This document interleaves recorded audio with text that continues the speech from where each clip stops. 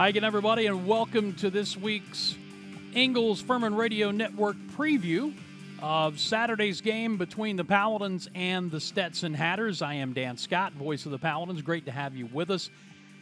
Paladins trying to get off the schneid here in 2024, 0-2 with opening losses to Ole Miss and Charleston Southern here at home last week, while Stetson, for the fourth year in a row, has gotten off to a 2-0 start. They have wins over a pair of NAIA schools. I am Dan Scott. It is great to have you with us, as I said.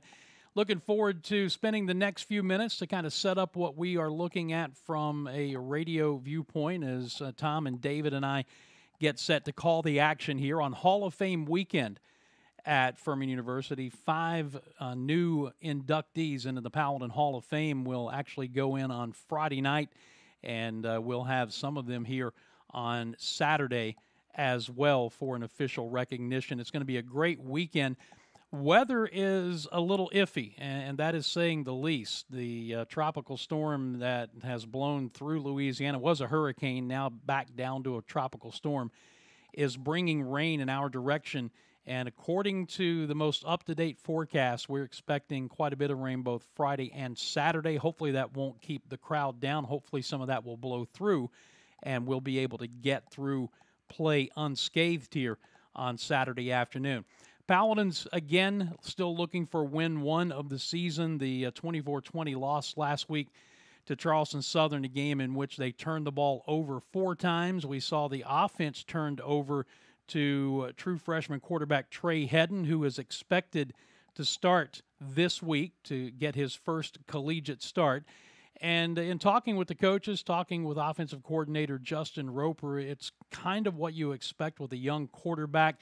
You saw some really, really good things, and you saw some areas where obviously he needs to improve. I think the thing that Justin is looking at from his point of view this time is not having to bring Trey Hedden into a game where they're trailing and having to call the game from behind and having to make plays. In other words, starting the game and being able to kind of get the offense rolling, looking for better success on first and second down with the offense, looking to get the running game going against this Stetson defense. And it's a very aggressive Stetson defense. They play the 3-3-5, kind of the same style that you recall Montana played in the NCAA FCS quarterfinals last year.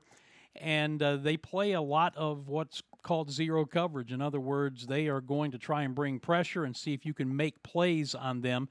And Furman's ability to throw the ball down the field, can they do that? Can Stetson play that style against that type of offense? Can Furman find ways to beat that overly aggressive defensive front, defensive style overall of the Hatters is going to be one of the things that we will be paying attention to. Stetson, as I said, they are 2-0 for the fourth year in a row, a pair of wins over NAIA opponents. They're in the Pioneer Football League, which is D1 non-scholarship football. Brian Young is in his fourth year as the head coach. They are coming in with a 13-21 overall record. Offensively, the Hatters are going to be very familiar style-wise to Furman. They're going to go quick tempo, try to beat you with that tempo, throwing the ball all over the place, throw first, run second. Again, very much a Samford style of offense, so that's been the preparation style that Dwayne Vaughn and his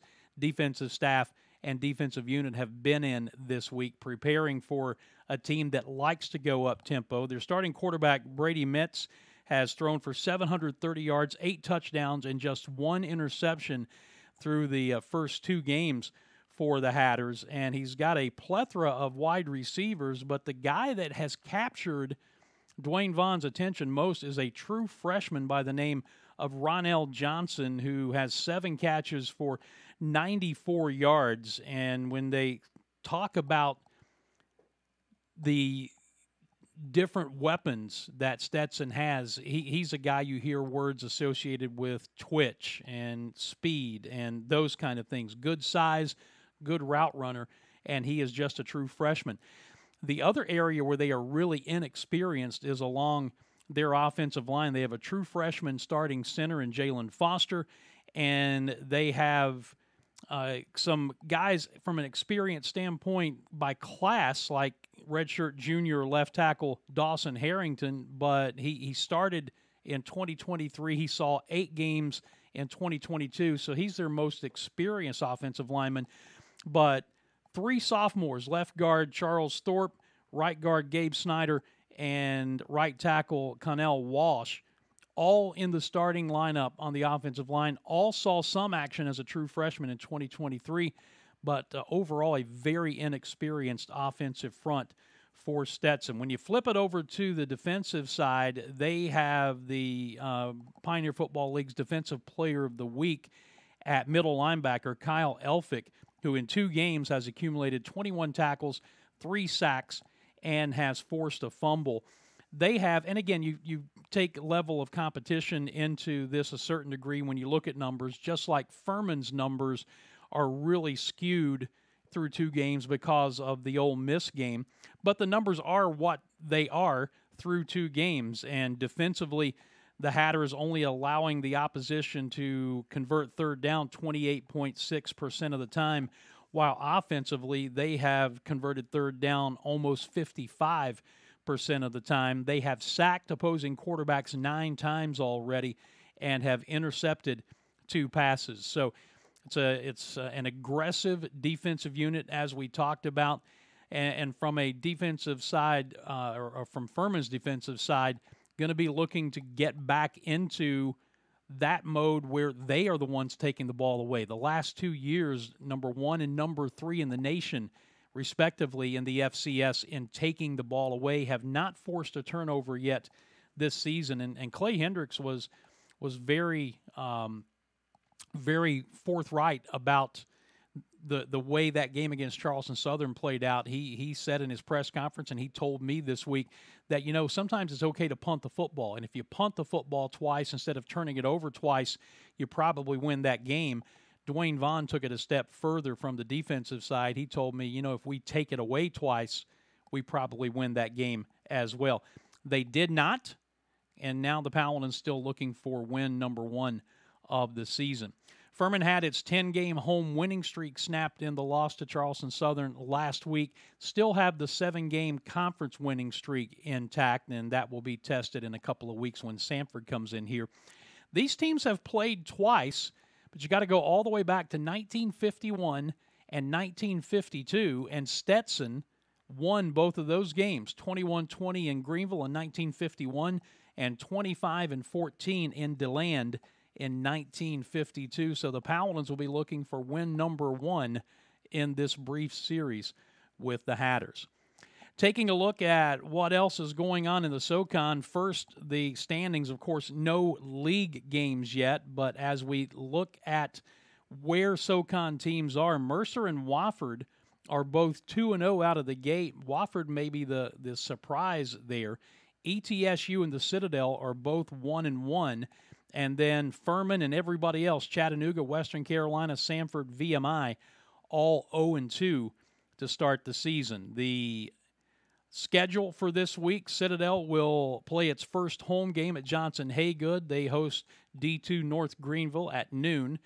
Besides our game with Stetson at 2 o'clock, VMI will be at Georgia Tech at 3:30. ETSU hosting North Dakota State at 5:30 p.m. William and Mary, Furman's road opponent next week, comes to Wofford for a 6 o'clock kick. Western Carolina goes to Elon, also a 6 o'clock kick. And the first league game of the season will kick off at 6 o'clock as Chattanooga entertains Mercer. Samford, a 7 p.m. Eastern kick at home against Alabama State. So again, our kickoff is 2 p.m. On Saturday here at Paladin Stadium. That means that the Pepsi countdown to kickoff via the Fan Upstate will begin at 12:30 p.m. You can listen to the broadcast live, 97.7.1 FM in Greenville, 97.7 in Greenville, 97.1 in Spartanburg, and online at Odyssey.com and the Odyssey app. The game will be televised via ESPN+, and we look forward to having you in the stadium, if at all possible, for Hall of Fame weekend. If you can't make it, then we've got you covered with the broadcast information. Looking forward to this one. Looking forward to getting Furman's first win of the season if all goes according to plan. And then after this, just one more non-conference game on the road next week at William and Mary. And then it is Southern Conference play for the final 8 games of 2024. And that, of course, is going to be the biggest indicator for any postseason for Clay Hendricks' club. Thank you for joining us.